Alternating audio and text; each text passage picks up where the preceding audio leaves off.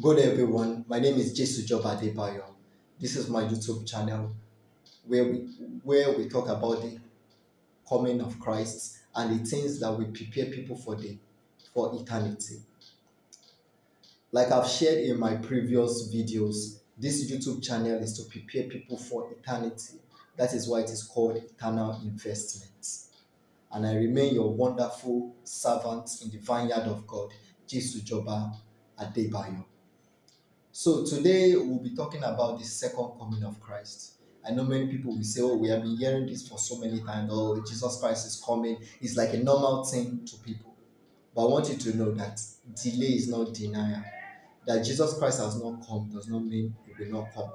If you remember the parable of the 10 virgins, 5 were wise, 5 were foolish. 5 were wise because they had extra oil. 5 were foolish because they did not have extra oil. And in the Bible, it says Jesus the bride tarried. And so while he tarried, they all slept. That is what is happening now. Many are falling asleep. But those who will make it are those who have extra oil. This message is coming to you to prepare you and tell you that you need to have your extra oil. In that parable of the 10 virgins, the bride tarried. But what saved the wise virgins was that they had extra oil.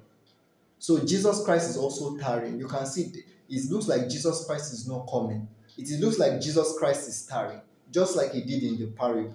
That is what is happening now. Jesus Christ is tarrying, and it seems like he's not coming.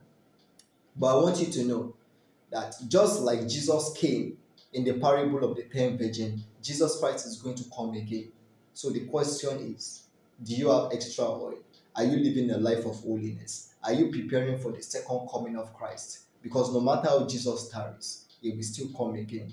Preparing for the second coming of Christ is the best way to prepare for eternity. So remember, Jesus Christ is coming again. No matter how long he tarries, Jesus will surely come one day. This is just to remind you of that. If you have not accepted Jesus Christ as your Lord and Savior, say this after me. Lord Jesus Christ, forgive me all my sins. Write my name in the book of life. Have mercy upon me. I accept you as my Lord and Savior. I say bye-bye to my sins. Write my name in the book of life. Forgive me all my sins. Wash away my sins with your blood. I accept you as my Lord and Savior. Have mercy upon me, Lord Jesus Christ. In Jesus' name I pray. If you have said that prayer, I congratulate you. You are now a child of God. You are now a believer. I want you to know that Jesus Christ is coming soon. Live a holy life. Prepare for the second coming of Christ. No matter how Jesus tarries, he's going to come back soon again. Like, share, and subscribe to this YouTube channel to get more edifying videos. Share to other people as we prepare for eternity.